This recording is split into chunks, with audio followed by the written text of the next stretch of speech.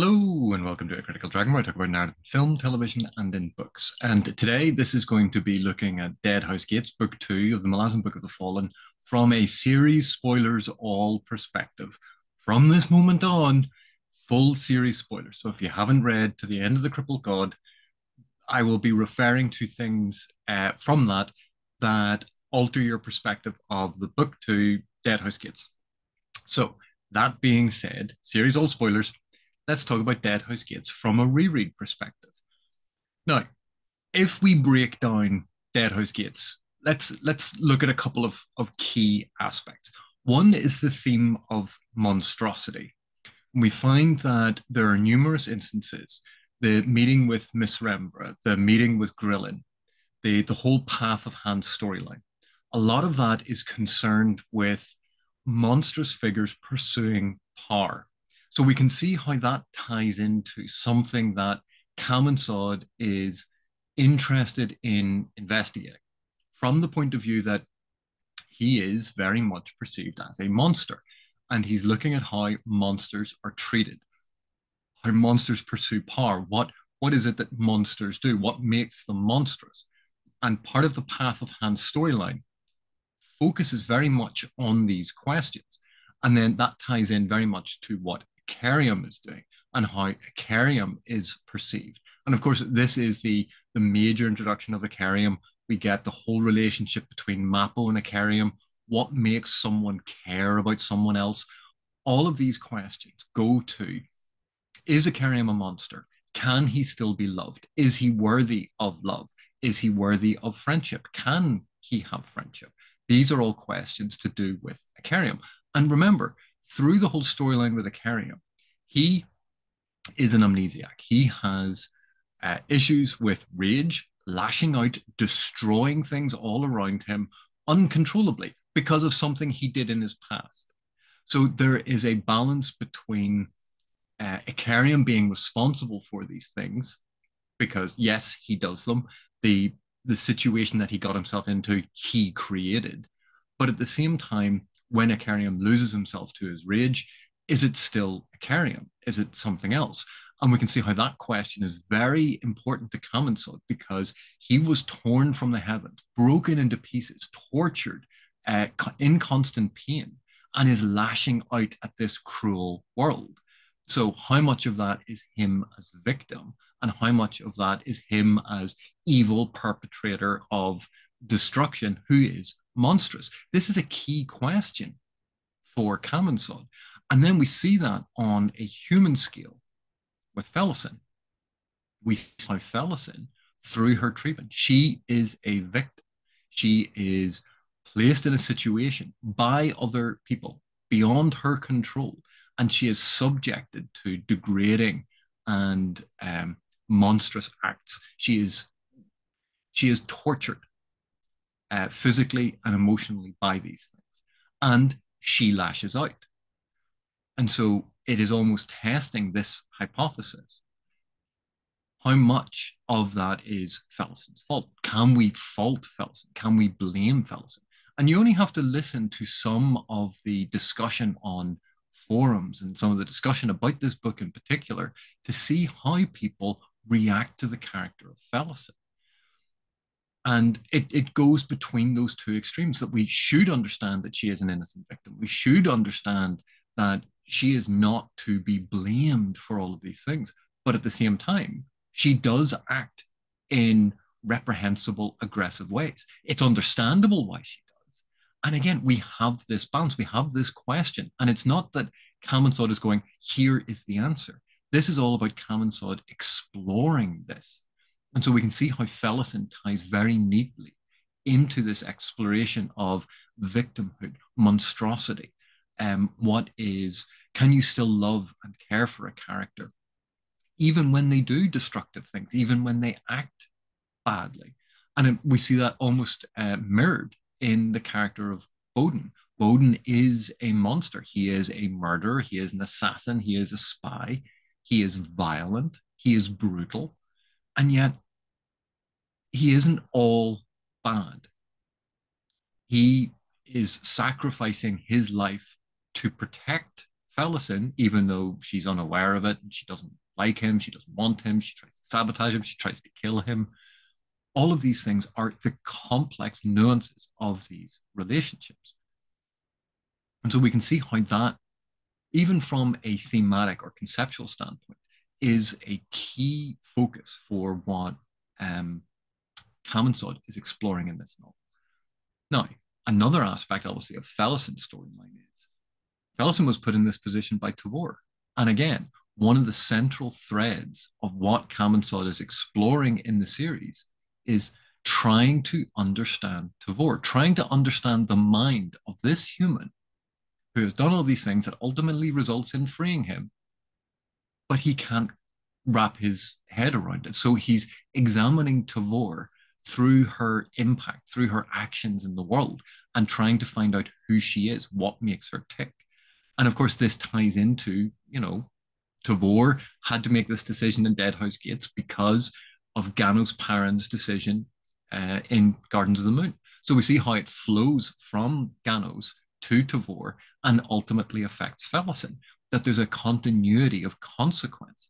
And of course, that is something that Kamensod is exploring, how there are consequences, foreseen and unforeseen consequences to actions, and trying to map these things out, trying to trace out how he ultimately ends up in the situation that he does, how Tavor ends up in that situation. What are the forces? What are the events that come into play that create this ultimate resolution that we get in The Crippled God of him being freed? And this is integral to that because at the very end, Tavor cries out, Ganos, I've lost her. I think that's the line. I sometimes forget the exact wording. But Kamensod is flummoxed by this concept. Like, why is this so important? He is trying to wrap his head around it. And of course, we'll get to a lot of the considerations about love and relationships when we get to Total Hounds. But this is the beginning of that. That line by Tavor at the end that has so much weight for her, so much importance for her, is clearly an element that is so important to Tavor that Kamensod is trying to work out why. He's trying to understand these things. So we see that aspect.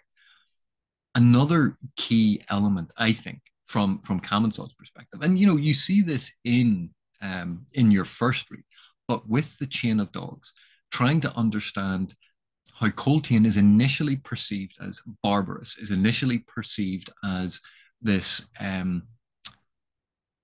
Wiccan, barbaric, heathen, any sort of pejorative for an uncivilized, ignorant, ill-educated savage.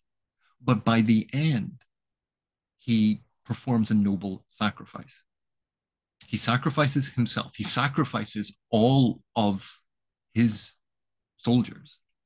These people sacrifice themselves to protect innocence, when at every stage of the Chain of Dogs, it would have been so much easier for Coltane to cut and run. He could have done that at any stage. The pragmatic utilitarian perspective would be, is this worth the lives of all these trained soldiers? No, a lot of these civilians are going to die anyway. We might as well just cut our losses now, leave the sick, the elderly, the weak behind. We'll take a couple of the healthy ones and we'll just make a break for it. That would be the pragmatic utilitarian perspective. But that's not what Coltane does. And think then of the parallel with the Bone Hunters. Why do the Bone Hunters stick it out at the end? Why are they defending the situation against all odds, standing up against these forces? Why don't they just cut and run? And we see that initially play out in the Chain of Dogs.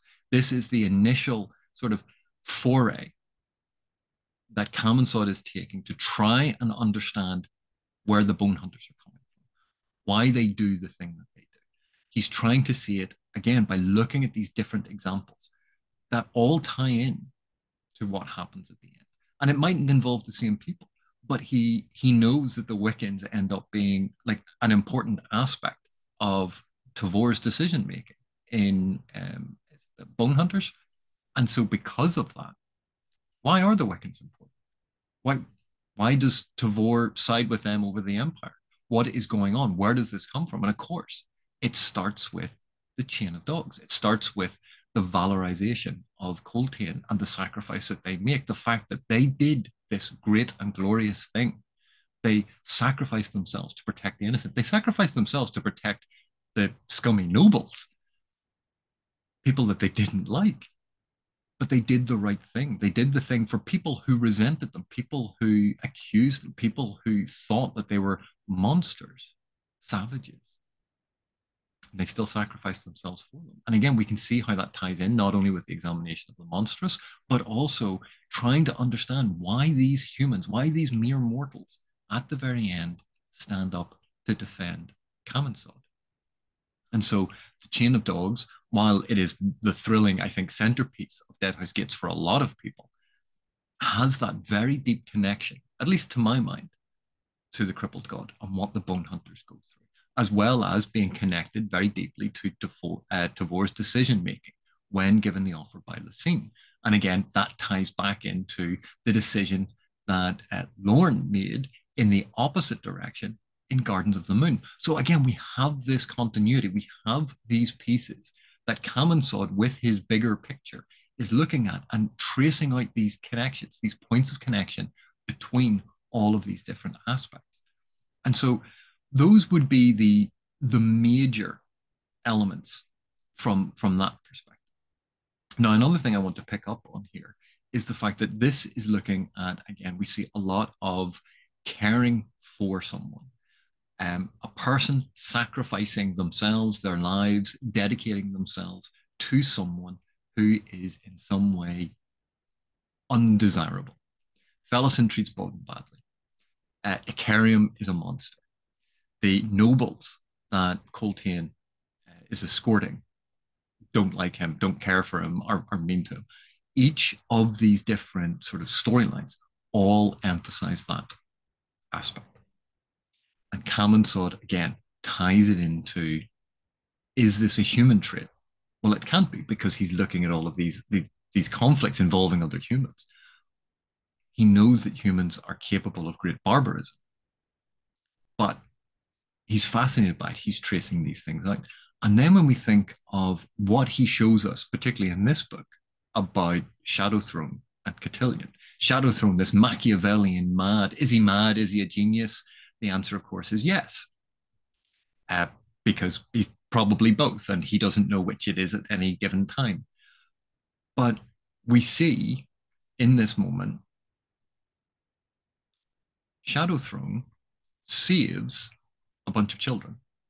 Shadowthrone, this Machiavellian figure who is shadowy, and he does all of these strange things, and he's quite cruel and malicious at times, saves a bunch of children he doesn't know. And you go, whoa, that kind of seems out of character for what we expect to see with Shadowthrone. But is it? And is it as altruistic as it appears? It's the complexity of these things, the complexity of the motivations. Because remember, Kaminsod intensely dislikes, if we can use that euphemism, the ascendants and the gods of this world, because they keep chaining pieces of him. They keep draining his power. They keep torturing him. And yet he recognizes Shadowthrone. Shadowthrone was there at the last chaining of the last piece of him that had been discovered. And so he knows Shadowthrone. And he's trying to work out who Shadowthrone is. And he doesn't understand Shadowthrone. And Shadowthrone's preoccupation with meddling in mortal affairs, this blending of the divine and the mortal. Because again, Kaminsod as a divine figure feels very much separate from his followers. He has been separated quite physically from his followers, but he existed on a different plane. And now he's seeing this world where gods and mortals intermix, where mortals become gods, that there is a fluidity to this world that maybe doesn't exist in his own. So he's trying to understand that dynamic.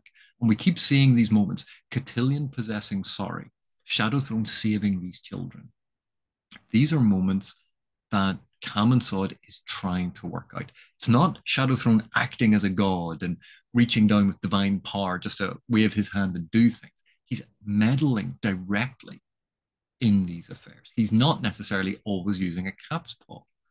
And so this is, I think, intriguing to Kaminsod and goes to this I wouldn't say muddy, but the blending of discrete spheres that we would get maybe in other fantasy worlds. There are discrete spheres, the divine and the mundane, or the divine and the mortal. But here, they continue to overlap, they continue to intermix. There are relationships between gods and mortals. Mortals become gods. Gods spend time pretending to be mortal. There's a lot of strange blending going on. And this, I think, is Kamen-Sudd trying to wrap his head around that complexity, that just as gods interfere in the mortal sphere, mortals are interfering in the divine sphere. And, I think that is part and parcel of what Kamen-Sudd is slowly trying to build toward this understanding. But anyway, I know this is a relatively brief look. Again, I hope at some point that there'll be other people interested in discussing the series with me in this sort of frame of looking at it from the end and the reread perspective. But we'll have to see. But thank you very much for watching. Thank you for your continued support. I really do appreciate it. And I will see you in the next one.